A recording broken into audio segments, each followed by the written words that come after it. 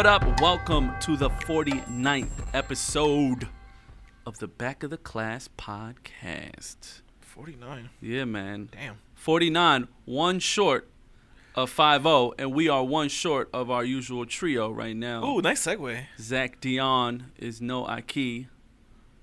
I think he might be... He's in Miami. He's in Miami? Yeah. He's getting jiggy in Miami for his birthday, I believe. Wow. Like Yo. that. 2 Will Smith references in one sentence right there. Well, have fun. Don't get sunburnt. You know how you folks Word. do in the Happy sun. birthday. Happy birthday, brother. But yeah, so... He's going to be man bunning it up down there with his long ass hair. God. With that humidity. So 49, bro. Who you got for 49? I'm going to go with old school safety for the Denver Broncos, Dennis Smith. And if you're going to call me out and say I Googled it, you are goddamn right I did. Because if anyone out there has a number 49 athlete on command, I will call bullshit on you too. Exactly. There's no way. Anyway, this is a sad episode, man. We have to say rest in peace to Q from WorldStar. The founder of WorldStar. The founder of WorldStar, man.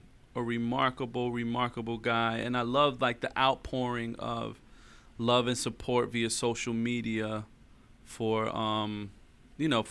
people just sharing their stories about meeting him and interacting with him. I never met Q personally, but obviously he's changed all of our lives. Yeah, I knew of when it him comes to because hip-hop. I'm from Queens. Right. He's from Hollis, I believe. Yeah, man. Yeah, So, but he started, I mean, that shit has gotten changed the way game. bigger than I'm sure he ever thought it was going to be. I mean, I can't Changed. say that because I didn't know him, but I can't imagine you think it would become the social media / viral, right. giant that it became. Yeah, I mean, it's a man. thing. It's like in the, what's the dictionary? Not the Ebonics dictionary. What's the urban dictionary? Yeah. Like WorldStar. It's like The people scream. people use that shit as a verb. Yeah, like, oh, he got WorldStar. You know what I'm saying? Like, WorldStar. when that happens, that's how you know, like, your venture Word. made it. Yeah, man. So he is a legend. One of the newer tycoon legends in hip hop because of the way that he adapted video super early online and literally made a destination that you couldn't go 24 hours without seeing. And it that was, brand. I think content was a big deal, too. Yes. Like, content, it's that real, like, stuff that, it's like a train wreck. You don't want to see it, but you want to see it at the same Right, you time. can't That's how it stop. started. Right. Seeing, like, it's almost like Live Leak, where it's, like, gruesome or, mature audiences content. That's basically how it started, no? Yeah. And then they would have, like, basically, remember BET Uncut? Mm-hmm. That's kind of what WorldStar kind of took the mantle It of, was right? BET Uncut. It was like E-Bomb's World Yeah. meets like just like bum fights. Like it was Yeah. the seediness that you could find on the internet Word. put there. But then it kind of revolutionized and evolved into a platform for discovering artists, a platform for emerging artists, a platform for a lot of these video chicks and star tenders and all types of crazy stuff, man. But I mean, as of late, where it is right now is launching a lot of original music videos, a lot of original docs type stuff. So where it was headed under his vision is amazing, man. It's an accomplishment to say the least. Like Word. and it's still going. And it's still going. It's lasted this long. Damn, how long has WorldStar been around now? Oh man, At least since the mid 2000s, right? Yeah. It's been. And it longer ain't than 10 showing years. like it's going anywhere. Oh no, it's So. just gotten stronger and stronger. Where most have definitely tapered off. But yeah, man. So we gotta send a shout out, man. R.I.P. Shout out to icon tycoon in hip hop, man. We don't get to use those words, a lot, but this dude really did just that for hip hop. So rest in peace, Q. And that being said, we're going to another iconic tycooning dude out here, Jay-Z. So I'm sure you've heard that Tidal sold 33% of its ownership to. That's a good chunk. Yeah, to Sprint, man. 33% to Sprint for $200 million. That's crazy. I wonder what. It's just crazy because Sprint isn't exactly on the top of the, cellular phone provider totem pole. They're like what, fourth? Right. I mean, when commercials are attacking you and those commercials are for Metro PCS, you're like down at the bargain part of phone providers. Word, man. I'm only assuming it's probably to do some exclusivity where you could only get the Tidal phone content for so and so on Sprint. So that's how. I mean, that's the only reason why you would buy a piece of something. No, I don't know. I forget what. I know Jay-Z's album Magna Carta was released as an app, I believe, for free. Yeah, I think so. On one platform. I think it was an HTC integration. So it went platinum before it even released or some crazy thing like that because it sold a million units for the first million people to download it or something like that, got it free. So, like, that was very successful, for people who were on that HTC phones and for obviously for Jay-Z because that's kind of the new model is, with these Apple deals, with these exclusive deals, you sell your album to this company, it's exclusive to their people. You get paid before it even gets released. So I don't know, man. I think that I don't know what Sprint is going to get out of it in terms of exclusivity for Sprint users. I'm sure they got some type of plan, and it's not like unheard of. I remember Verizon a while, like back in the day before iPhones were even like a big deal. Right. I think Verizon had like their own like performance concert series that they bought something that you could only see on like the LG flip phone. Yep. So I used to have a little LG flip where you would open it and text inside with the keyboard. Right. I think they used to have like some type of space there to show concerts. So like this is not in. Yeah, I mean maybe if you're a Sprint mobile user, then you get Tidal for free. That would make sense. Maybe that's what it is. And then, with the whole data thing, whenever you stream Tidal, you don't get charged any data. That'll give you incentive. That's definitely where they're going. Word. It can't just be like, oh, we're buying 30%, and then we just, get some of that revenue you're making. Because it has to be a bigger business deal. So who knows where it's headed, but the interesting thing was the numbers for what Jay bought Tidal for. Because remember, he bought 2 streaming services and combined them into one and launched Tidal for $56 million. Now, Sprint comes and buys 33% of it at $200 million. He's made 150-something profit. But not only that, the other 60. He still owns like another. And that's valued at 77%. That's a shit ton of money that he flipped in a couple of years. Yeah.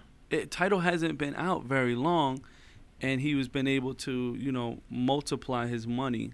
And now what I love to think about is how many rappers have wasted $56 million and not made anything. Puffy. And not have anything. Puffy's a tycoon. He's not going to ever be broke. He's not going to ever be broke, but he's wasted money on several different ventures. I'm thinking of Lil Wayne. Oh, yeah. I'm thinking of, like, rappers who aren't even. But it's one thing to be a rapper who doesn't have the portfolio, much less the backing. Like, Jay has money to burn to do this kind of shit, to take risks. If you're just a rapper, you can't afford to be taking business risks and putting a lot of your money at stake. Like, 50 got money. He'll fucking up and down, like, bankrupt, I don't got money. Like, he has money. He's just smart with his fucking dough. Like, he could afford to invest in vitamin water and invest in all the other shit. Like, saying, like, he's more than just a rapper. He became, like, a businessman. He was a businessman before he even started rapping. Exactly. Like, Nas is on his way up doing the same shit now. But the thing about Nas is that Nas does it quietly, which is my favorite thing. Right. You don't know unless you really dig. Like, oh, shit, Nas invested in, what is he, like a partner of Lyft? Lift, bevel. That shit isn't like bevel shaving system. That history. shit isn't on like the sticker Lift by you know by Nas. Sweet Chick, the chain of chicken and waffle spots that I love. Like he owns Mass Appeal records and the magazine. Like there's so many things. Yeah, the clothing line, right? He owns a bunch of shit. Like there's only a few, but Jay I think just does it on a much bigger scale. Right, because it's news when Jay does it because that's what he's known for. It's expected of him to be a businessman. That's kind of what, you know, what it's been set up. But like when you think about like a Kanye and the touring money that he comes with, and then you know Drake, the Summer 16. I keep calling it sweet because Drake is sweet. Sweet Summer 16 because Drake is sweet. That was the highest grossing tour in history. Yeah, but he falls under that category of. He's a rapper that makes good money. He's not a businessman. Right. I mean, but I'm saying he could be. I hope people 56 million. I hope people got that reference. Come on. He's not a businessman. He's a businessman. Yeah. Like Drake is not that. Drake is a musician first. Right. He doesn't even act anymore, so he's just a musician. Which is crazy to me because that I feel like. And dropping Jordans does not make you a fucking businessman. No. That's a layup. But I always felt like Drake. I said this to Drake really early on before anyone in the States really ever heard him. I think maybe even before Wayne heard Drake, I had a conversation with him, and I told him that he had the ability to be the next Will Smith if he played this rapping, acting thing the right way, because he has chops.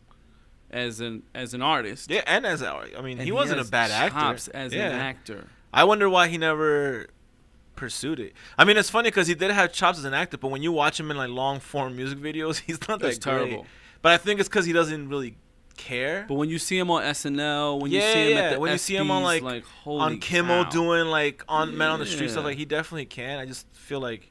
I also feel like he's smart enough to make himself cheesy on purpose. Oh yeah, make fun of himself, absolutely. Just, you know, to make that part of his appeal. Right. No, you absolutely. You can't make fun of the guy who's always making fun of himself. Exactly. Like, which is brilliant. Guy.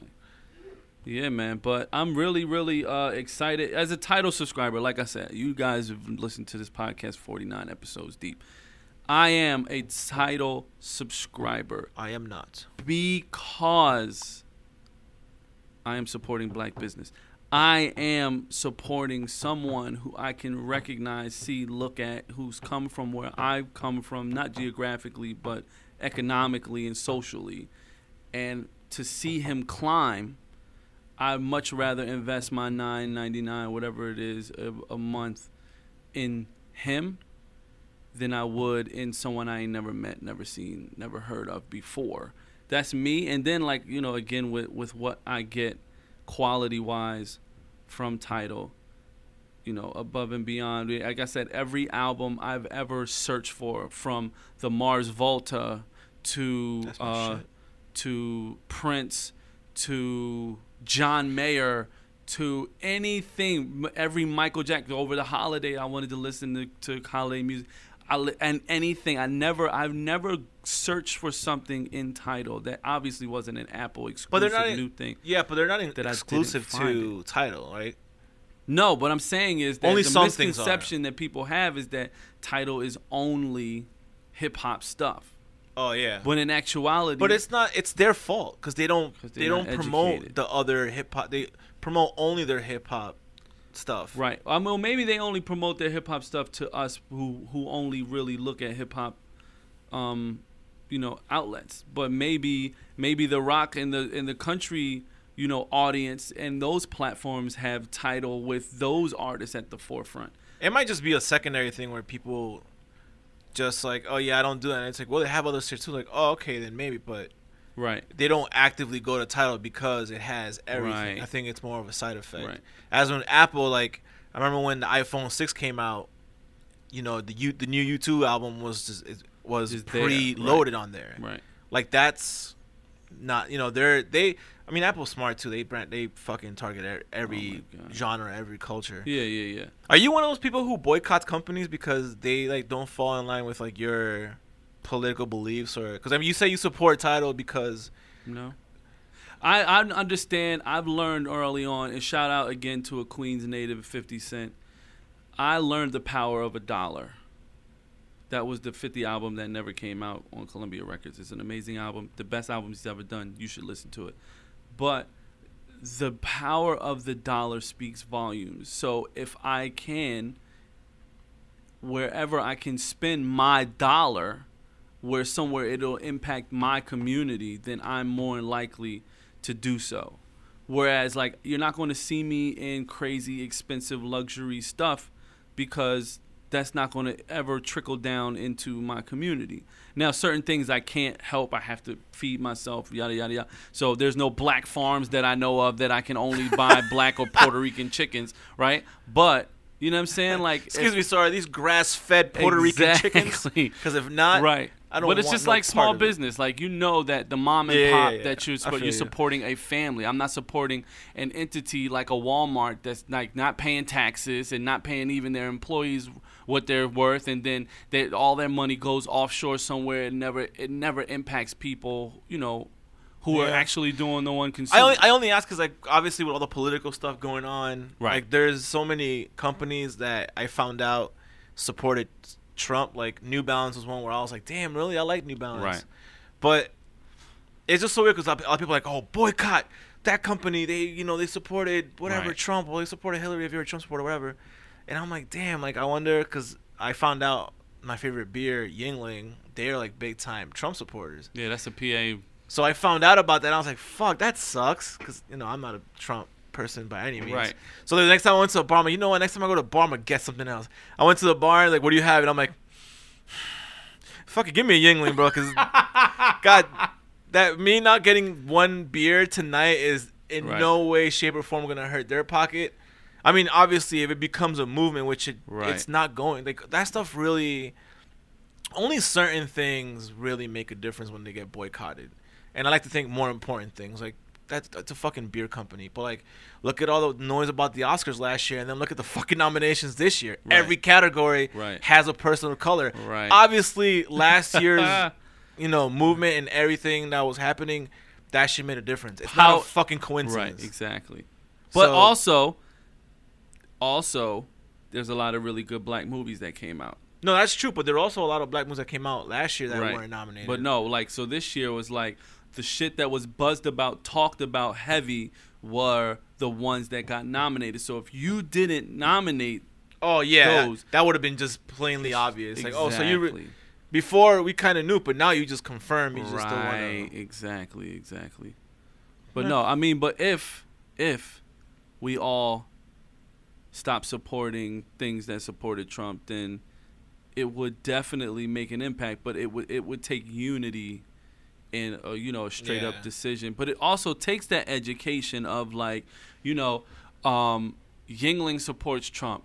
Okay, well, here's 10 other beers that you could have, and you'd be like, oh wow, that beer I definitely do like. I'll go drink that. But you know what I'm saying? But sometimes it takes a little. I'm more of a environmental friendly person. I won't do something because I know it's like not good for the environment. Right. But when it comes to that, like, I like that damn beer, man. Drink a beer, Juan. Yeah, it's all good, bro. Word. But so talk about this 2007. Yeah, man. 7. It's 10-year anniversary of 2007 for you guys who aren't good at math with an F. And Fuse is celebrating like we did last year. Of 2007. Yeah. We did it last year with class of 2006, and it got a really good response on the website. People were checking it out. So this year, we decided to do it again. So, like, if you're thinking of checking out, if you were thinking, damn, what was big in 2007 when it comes to music, movies, TV, who debuted, who dropped their first album, what movies did well at the box office, what show started, like, definitely check it out. You can check it out at fuse.tv/2017. You'd be surprised. 2007. Oh, yeah, 2007. My apologies. But you'd be surprised sometimes when you look and you're like, holy shit, it's been 10 years since that came out? Yeah, man. Or you'd be like, I remember that dude. And I remember that one song. Right. I never heard from him ever again. For me, when I looked on Fuse.tv, it was "Hey Baby" by. Can you remember the guy's name? Can you remember? I'll give you a hint. I know exactly what you're talking about. It has to do with precipitations and winds, and it happens in Florida all the time. And they got a team named after this, the Florida. Come on, Hurricane Chris, bro. Come on, man. Oh, damn, I haven't heard that name in a long time. Hey Baby. I was like, wow, that was 2007, but yeah, man, it's good to kind of dig back and see what was going on, and remember what was going on in your life in 2007. Like, oh man, when this song, that's the beauty My kid of music. was born. That's wow. See, mine's too. July, my son was born. Was December. But you know, music has that power of being a bookmark, like a timestamp. Like when you hear this music, you know exactly where you are. You know what's going on in your life. Yeah. See, I'm more of a movie. TV, so like I was looking at the stuff that we had up, and like I completely had forgotten that was the year we got that abomination of a Spider-Man movie. Oh my god! Which one? Which time? Spider-Man 3. Okay. The Tobey Maguire run. Oh. One was alright. 2 was great. I liked 2. 3 was just like stepping on my nuts, bro. Like that was a swift kick. Is how bad that movie was. Who else was in 3 so that I can get? Topher Grace from the '70s show played Venom, which off the bat was like the worst casting. Oh wow, yeah. Ever. And I like Topher Grace, but yeah, that was terrible casting. And then obviously James Franco was still in it because he played Harry, but they made him into like this hybrid Green Goblin snowboarding. It was just fucking awful. Terrible. And Zach's favorite person, Kirsten Dunst, is in it. That's my man's trigger. You say Kirsten Dunst, and it's like Kill Bill. Exactly. You hear the stuff. Zach starts turning tables over. That's crazy. But the good stuff that came out that year was No Country for Old Men came out, which is that was fucking such sick. A good movie, man. I Am Legend came out that year. That was alright. Really? You're a Will Smith guy. Yeah.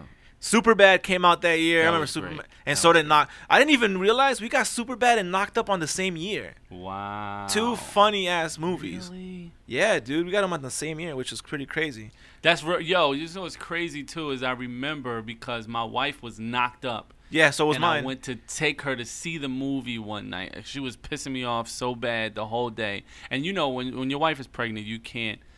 When she pisses you off, you can't do anything about it. You have to be like the biggest punk in the planet Earth for her good. Just tuck your tail in and walk away. Exactly. So I took her to see the movie, man, and like it was so good to just laugh, and like she could relate it to certain things. And that's the thing. Like that movie dope. was funny, but we were having our first and only kid. Right. That shit opened my eyes. Like a lot of parts where people were laughing, I was just like, fuck. Yeah, dude, like that. It's like that one funny. That movie was an eye opener for sure, man. Dude. We also got the first Transformers movie, which I don't know if it was a good thing or a bad thing. I don't think the movie was bad, but it started the run where like it did so good, and they just kept churning them out, and it's more and more of just like machines doing stuff, and you can't tell what's happening because of those shots and Michael Bay. Bay. Man, no, the first one with Shia LaBeouf was dope, and what's her face? Hot chick with Megan the weird Fox. Fingers. Yes. Megan Fox. The weird thing. Yeah, she's never going to live that shit down. Weird fingers, ever. Bro. Can't rock with the weird fingers. But she was smoking hot in that movie. She was. And that movie was dope. Yeah, it was. Shout out to Bumblebee. And I hated, of course, the black Transformer, Jazz, gotta talk real hip-hop and real what's up, little bitches? And all types of ignorant stuff. You know who did the voice for that, right? I don't know his name. I just know it's Eddie from fucking Family Matters. He did the voice for Jazz. Yup. That's terrible. And it was a Pontiac Solstice was the car. And of course, who died? First? I think first and only. I'm pretty sure he's the only one of the Autobots who died. I'm telling you, Hollywood be sending mad subliminal messages. Come on, man. Yeah, it was so like I remember a friend of mine was like, I love that movie up until Optimus Prime said my bad, and then he was like, fuck this, I'm out. Because they try to contemporarize everything. I hate that too. But you right about that Jazz shit. Like it was so blatant. Like, what up, bitches? Right. It's like why you gotta be like that? But like, yeah, it's just. No other Transformer in the universe. It's so blatant. It's so hood and so horribly depicted like a black dude. My name is Jazz. Really? And you're a Pontiac? Really? Pontiac Solstice. Come on, man. To round out the nerd movies that came out that year, 300 also came out, which is pretty. Yo, I rock. Probably the only. No, actually, no, because I really like Watchmen, but like one of the only few Zack Snyder movies, because that Batman v Superman Abomination. Ugh. I mean, I guess I shouldn't say Abomination because I didn't absolutely hate it, but I didn't by any stretch love it. By any stretch. But that movie basically made Gerard Butler, because after that he was a fucking he was the man. Star. Oh yeah. He's kind of faded a little bit, but that movie was unreal. Again, another movie where the first black people to die.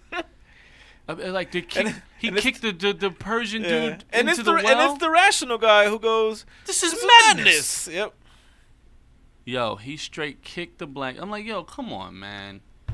Why you gotta kick the black dude down? Like, see, and yo, y'all out there in podcast land be thinking that Esteban is mad, racially sensitive, but as you can see, there are many an example of the black man getting shat upon in Hollywood.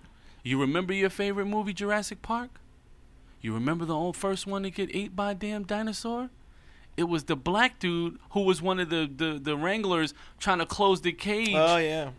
Ate my man. Sam Jackson died too in that movie. And but that dude's died in. I'm out, man. I'm out. I'm out of this podcast. This is actually pretty fun looking at these. So, TV shows that turn 10.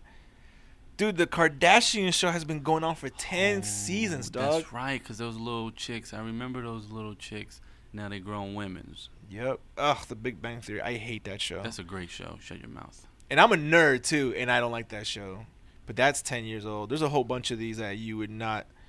Stop spoiling it. Go. I'm just giving a few. I'm giving them a taste. /27. 2007. And go enjoy your life, man. Looking down memory lane. I think that'd be dope. Ooh, iCarly. I remember that. Yo, that was dope. I used to watch that with my son a lot. Anyway, what are you listening to this weekend? This weekend, I don't know if I'm going to listen to much music. Why? What do you got going on in your life? I want to go see that fucking movie Split, man. What the heck is I that? vowed I never go see another M. Night Shyamalan movie after getting shafted. I can't. The last couple times, but the last I hear this one's really good. I have it on good authority, aka my friend Brian, who's like a big movie guru, that said it's actually really good. So and you know M. Night Shyamalan be bringing them twists. Oh, just it's not always a twist that makes the whole movie worthwhile, but apparently this one does. So I might check that out. Listen, he's from Philly, and there's not a lot of people. M. Night Shyamalan's from Philly? Yes, Get the fuck out of here. What? Holy shit. Just now, all of his movies are based in Philly, dog, bro. No one comes out going, yo, I'm from Philly. You gotta, be from Philly to know a person is from Philly. I never knew he was from Philly. This hurts my heart. Wait, so is The Village? Yes, that's outside of Philadelphia. It's like Bucks County. Get the fuck out of here. That's why Unbreakable was in Philly. Yo, dude, I didn't know that. He did a movie with Will Smith and his son. I mean, come on, dude. Oh, they did that stupid show. First of all, that movie was amazing. You watch your tone. I don't know. That shit was pretty bad. That shit was amazing. Anyway, I'm going to be listening to this dude from the UK in it. His name is Wiley. Wiley? Yeah. As in Wile E. Coyote? Kind of, yeah. I'm already in. That's it. That's all I need. So he is like one of the godfathers, OGs of grime, hip hop. Out in London, and it's out in the fitting estate in the estate on the roads doing roadman things. You get me? He his album is called Godfather, and he's like the OG, one of the most respected grime MCs. So is he the guy in the roller skates in that one video? Heck no! One of the greatest videos ever in the internet. Yo, the estate. I'm gonna watch that shit when I get to my desk. But it needs to, yeah, cause that shit. That was just thinking about it makes me fucking smile. Yo, oh my god. What's the name of the project? Godfather. Godfather is the name of the album. I'm gonna check that out. And not like most you would expect for most MCs that who are OGs. grime out there in London is still relatively young. You know, hip hop Yeah. is, you know, approaching 40. Grime may be approaching 20. Yeah, I think it's still like in its very infant stages. Because Yeah. even like the most jaded hip hop fan are not.